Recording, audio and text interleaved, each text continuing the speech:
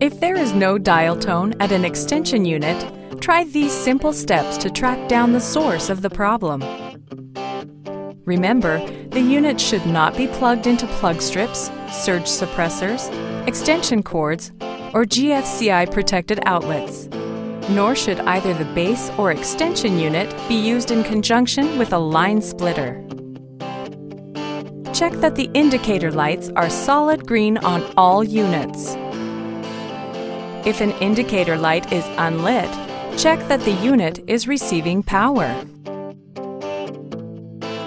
If the indicator light on an extension unit is solid red, there is likely a communication problem. Unplug the extension unit and plug it in again. The extension unit will attempt to communicate with the base unit.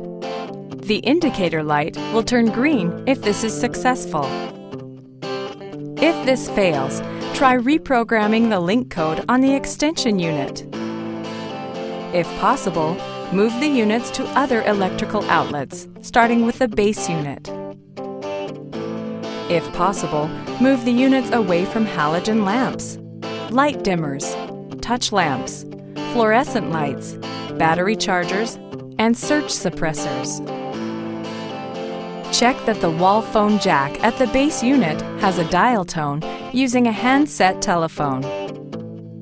Also, check the phone jack on the base unit labeled phone for a dial tone using a handset telephone.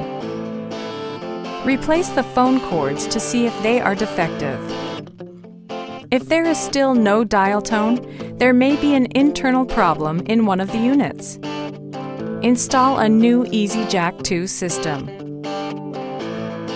If you have any questions, please call Phonex at 1-800-437-0101, option 2.